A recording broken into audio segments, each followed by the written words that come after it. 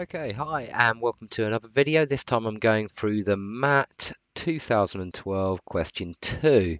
Now, yeah, I'll be honest, I didn't get on well with this question, to be fair. I don't think I would have got a brilliant score with it in exam conditions. Don't get me wrong, the first three parts are easy and the last part is really, really difficult, which is kind of similar to a lot of MAT questions. I think they do get more difficult towards the end. You know, you do get that kind of brick wall feeling like you do with all these tough questions when you get to a certain point. But the first bit is really quite straightforward. I mean, what have we got here? We've got two functions.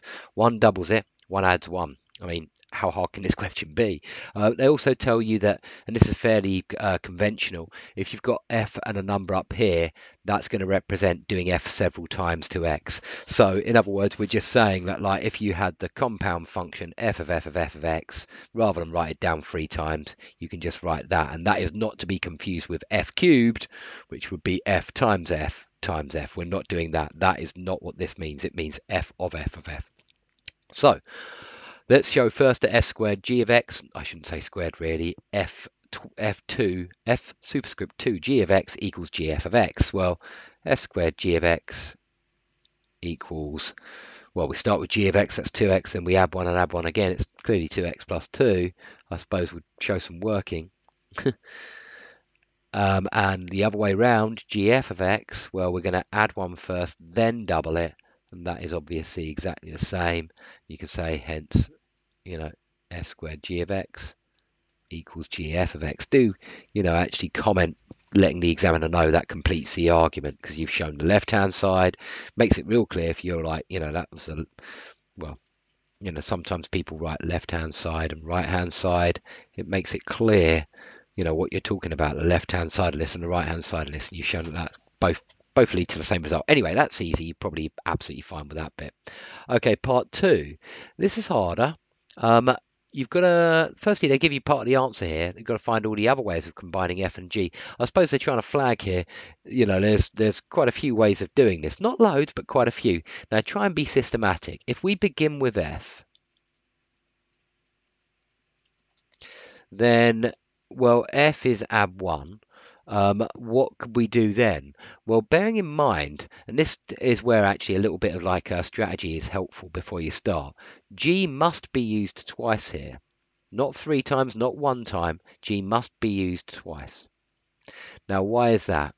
Because g is the only thing which messes around with x, and you need to get from x to 4x, so therefore you need to double it and double it again. Yeah, there may be various times you add 1, but that isn't going to double x or quadruple x, and so g must be used twice. F must be used once, twice, or 4 times, I think it's fair to say. Oh, 4 times. Yeah, sorry, my handwriting gets really bad here. Maybe I just should just say that f must be used once, twice, or 4 times, and that's because, you know, you can either add 1, then double it and double it again, or you can, you know, double it, add 1, double it, like you know, like there's various ways of, you know, double it, add 1, double it. And then add 1 and add 1, I think. You know, there's lots of different ways of doing it. That's what we're about to find out. Write down all of those. But, you know, it can't be used 3 times, and that's because after you double 3, you're going to get to 6. You're not going to leave a plus 4 on the end. Whereas you can, like, you know, double 1 twice to get to 4. And that's why 1's allowed. So anyway, if we begin with f, we add 1 first. You've got to then do g twice, yeah? In other words, that's the only way, starting with f, that you're going to get to 4x plus 4 at the end. If you were to do f next, and you're going to go from x plus 1 to x plus 2, it sounds great, but then you double it, and you get to 2x plus 4, and then you still got to double it at some point, and you're going to get to 4x plus 8, and you're going to be well over the target of just 4 on the end. And hence, that's the only way beginning with f. It's the only way, yeah? Now, we've already got, you know, let's just write down the one given first, because this one starts with, sorry, it's this one here. This one starts with g f squared g of x, yeah? That clearly leads to 4x plus 4 because it's 2x, add 2, and then we're doubling that. And so that's 4x plus 4. Now, what other ones starting with g? Because we've ruled out there's no other way of doing it starting with f. There really isn't. You know, if you do f and then f next, Yeah, that's no good. I suppose you might be thinking, oh, can I do F and then can I do G and then can I do F again? Like, well, let's think about that. F, x plus 1. G, you're now at 2x plus 2.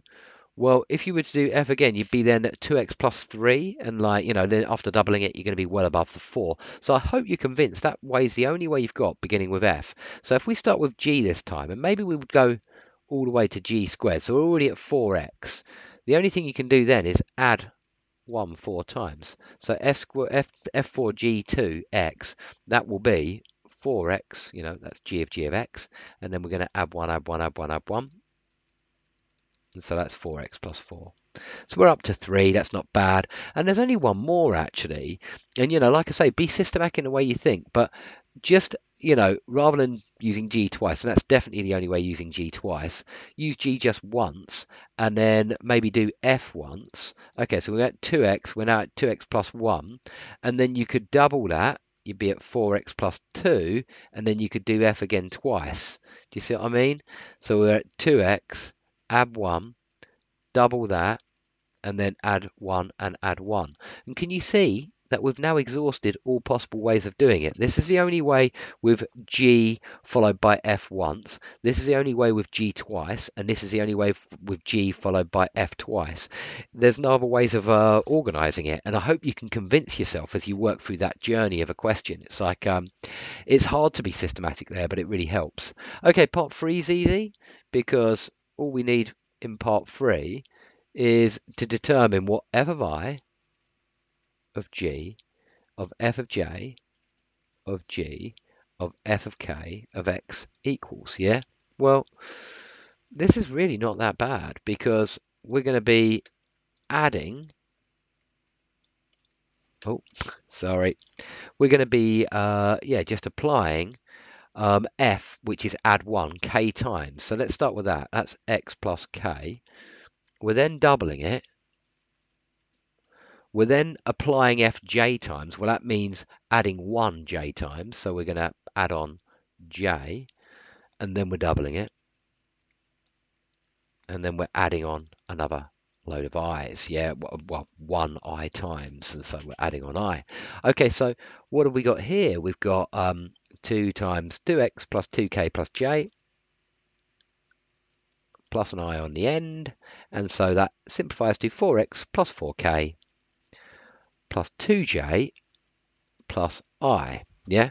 Okay, great. I kind of wondered why they made me do that. And then it was the next question. Now, the last part is the hardest bit. And it's worth 6 marks, so it's really important to have a good stab at it. But I'll be honest, I think this one would have beaten me in the exam. But, I want to show you actually, because once it clicked, it really didn't seem too bad, like any question. But it's quite difficult, I suppose. But okay, how many different ways are there of combining the functions f and g that result in 4x plus 4m? Well, this is similar to 4x plus 4. It was just a case where m was 1. And you've also got just 4x case where there's only one way of doing that, and that's g squared, because g squared is 4x. There's no f's involved or anything like that.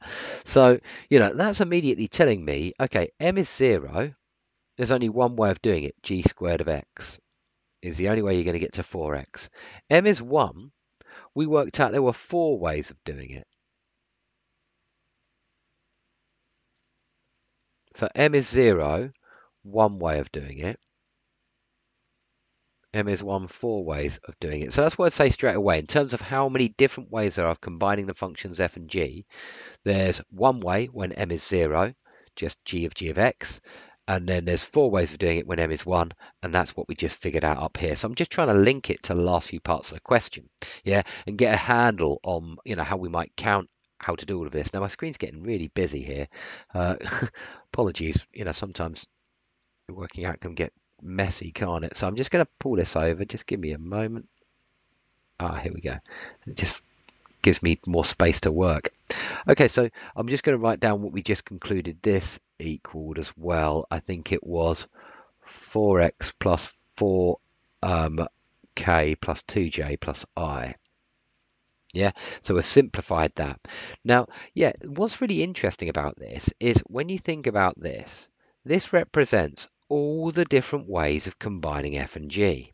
Yeah, because these can be 0, and f of 0 just means it doesn't take place. In other words, we can make any combination of f and g's using this coding system.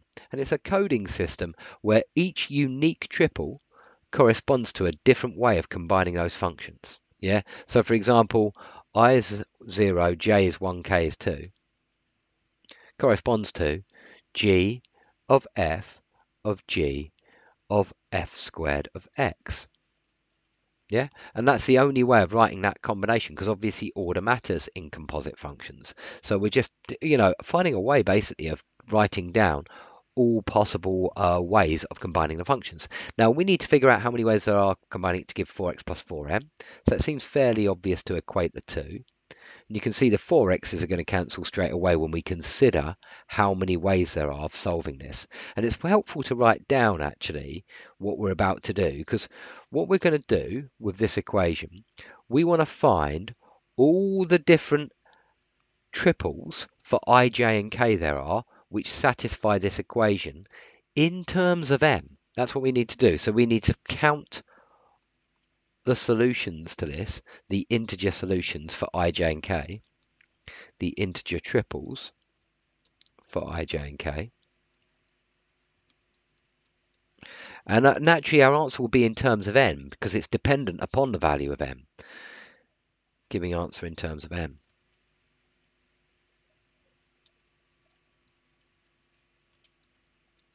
Cool. Okay, so let's try and do that. Now, this isn't obvious. It's worth thinking about, as I did just mention, like, well, when m is 0, there's one way of doing it. When m is 1, there's 4 ways of doing it. You could probably guess the answer, maybe from that. What pattern comes next? 1, 4, ooh, what sequence in math starts like that? But anyway, we're getting ahead of ourselves. How are we going to count up these integer triples, yeah, and give the answer in terms of m? Well, what I did first was I looked at this and I thought, well, let's just talk about when k is 0, yeah? Let k equal 0, yeah? Now, remember, k, well, we'll talk about how big k can get in a minute, actually. Let's just let k equal 0 first. And then, obviously, what you've got is 4m is 2j plus I, yeah? Well, if you let j equal 0 now, set j equal to 0, do we get a unique value for I? Yes, we do, because I will be 4m. And as m is by definition an integer, this is no problem. I is an integer. We haven't broken any rules because I, j, and k must be integers. So it looks good. So j is 0. I will be 4m. Cool. That's always going to give me a solution. I can always make k 0, j 0, and I can be 4 times whatever number they've given for m. Yeah, so let's say we're dealing with 4x plus 12, then m is 3, and I can just have I as 12. Yeah, and that will definitely solve it. In other words, that would correspond to this being just f12 times, wouldn't it? GG, f12, g squared x. But yeah, anyway, that's one way of doing it. So we've got one.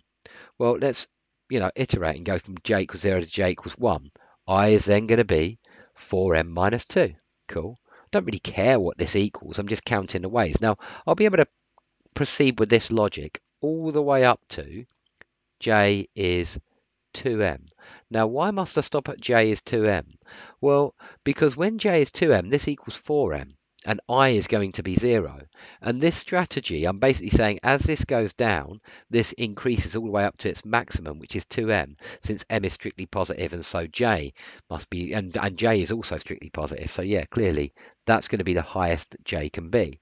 So we go from 0 to 2m. Now, how many ways have we got of doing that then here? Well, be careful. We've got 2m plus 1 ways of doing it because we start from j is 0, yeah? In other words, I've found 2m plus 1 solutions, but I've only considered k as 0, yeah? I've only considered k as 0. Now let's let k equal 1, yeah? But we get a similar, nice systematic pattern because if k is 1, this is going to be 4m take away 4 is 2j plus I. And now I can use a similar argument. J is 0. I is 4m minus 4. J is 1. I is 4m minus 6 this time because that's going to be a 2. So we're going to take it away, get look at 4m minus 6. We can use this all the way down to I is 0 again, because this is, once again, this is decreasing straight, from an even number, but taking away an even number each time, all the way down to 0. What do we, what do we get when I is 0? Clearly 2j is going to be 4m minus 4. In other words, j's maximum is 2m minus 2. Yeah, notice here it was 2m, now it's 2m minus 2. Now, how many ways are there of doing that? Well, remember, we're starting from 0, so there are 2m minus 1 ways of doing that. Yeah, because we're counting very systematically here all the triples for I, j, and k. First, I've said count all the triples where k is 0, and I came out with 2m plus 1 triples for j and I, or well, they're now doubles. When I set k equal to 0, I've now got that many doubles, 2m plus 1 doubles. When I set k equal to 1, I find there are 2m minus 1 of these pairs of I and j. Naturally, I can keep doing this, yeah? K equal 2, there's going to be 2m minus 3. Just to convince you k equals 2, you're going to have 4m minus 8 here, because k was, if I quickly flash this, k, if k is 2, 4m minus 8. And so, same old process, j is 0, I is 4m minus 8. Because I've got 4m minus 8 equals 2j plus I. And so, yeah, and so on and so forth, all the way down to j is 2m minus, this time, if you think about it, because I is going to be 0, this is going to be half of that, so that's 2m minus 4, see, and now we've got 2m minus 3 ways of doing it, yeah, and that's nice, because at this point you've broken, like, the crucial thing and part of the question, which is difficult. We've now got a way for counting all these up.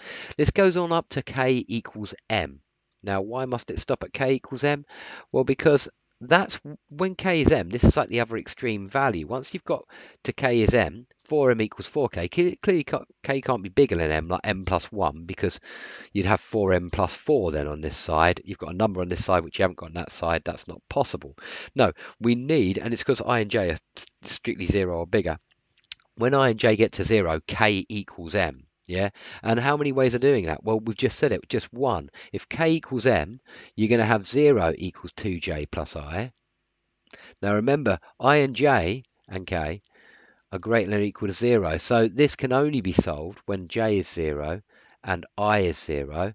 How many ways are there of doing that? One way of doing it. Yeah. I strongly encourage you to check if you're not convinced, k equals m minus 1, and I bet you there's 3 ways of doing it. Yeah. Because this is forming a pattern. It's the odd numbers. So all we've got to do is add up the odd numbers now. Add up the odd numbers starting from 2m plus 1 all the way down to 1. Yeah, so this is what we really need to do to count all the triples. 1 plus 3 plus 5 all the way up to 2m plus 1. Yeah, now hopefully you recognize that there's a very famous result that the sum of the odd numbers is the square numbers. So this is definitely going to be a function squared. You could write it out in sigma notation like this. There's various ways of writing it. I'm going to write it as 2r minus 1, so I get 1 at the start. If I put 2r plus 1 here, then I can't start from 1 down there. But that means there'll be m plus 1 up here. In other words, there are m plus 1 terms in that sequence.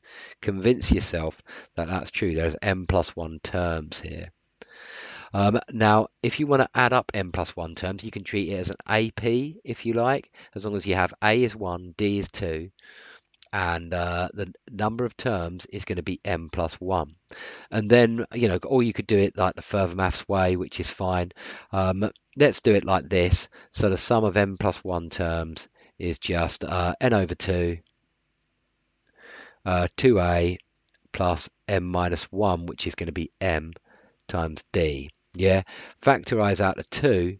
It will cancel with the over 2 here and you'll get m plus 1 squared, which looks right, because do you remember earlier we said when m is 0 there's one way of doing it, when m is 1 there's 4 ways of doing it, when m is 2 there's going to be 9 ways of doing it, and so on and so forth. It's just the square numbers. But yeah, really tricky question though. I think like that last part is not easy. I don't think I'd get it right in exam conditions, but hopefully you will. Hopefully you will. That's my approach. I hope you enjoyed it, and all the best. Bye bye.